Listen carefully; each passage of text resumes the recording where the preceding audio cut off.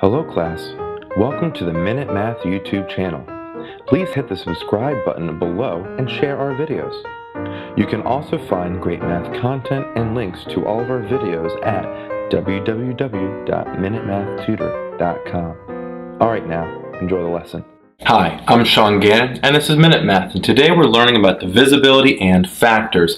We're going to see if each number is divisible by which of the following: 2, 3, 5, 6, 9, and 10. So, if I was given this number, 297. First thing, this number is an odd number. All my even numbers are out. Okay, so now let's go check 3. Does 3 go into 297? Well, 3 does not go into 2 evenly, but it can go into, or at all, but 3 can go into 29, okay? So 3 goes into 29, well, that's going to be 9 times, right?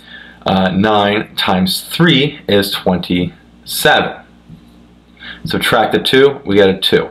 Bring down this 7. 3 goes into 27. 9 times as well, right? 9 times 3 is 27, and we get a 0. Since we have a remainder that is 0 here, remainder of 0, 3 works, okay? Now we check 5. We do not end in a number of 5 or 0, so 5 is out.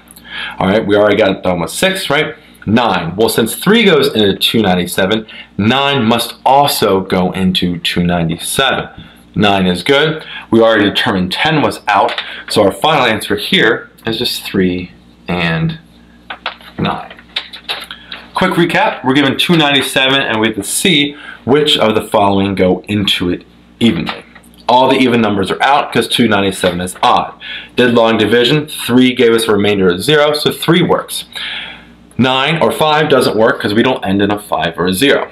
If 3 works, 9 must work, and so again, final answer is just 3 and 9. Hi, I'm Sean Gannon, the creator of Minute Math, and if you like this video, please hit the like button that's right there. If you have a mathematical question, just add it to the comment section below. And lastly, if you want to see more videos just like this one, hit subscribe. It's right there. But as always, thanks for watching.